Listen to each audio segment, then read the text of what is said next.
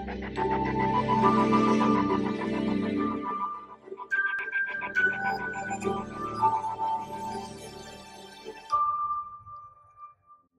name's Giovanna McCarthy. I've been in the aesthetic world, since I was 16.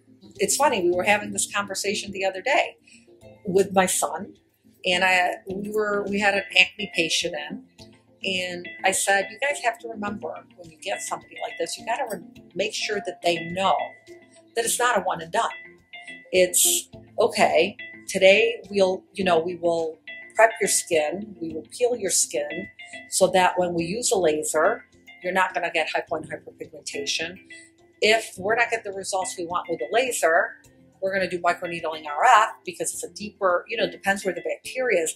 Nothing in aesthetics is one and done. Nothing. And you're doing a disservice to your client if you're trying to do it one and done.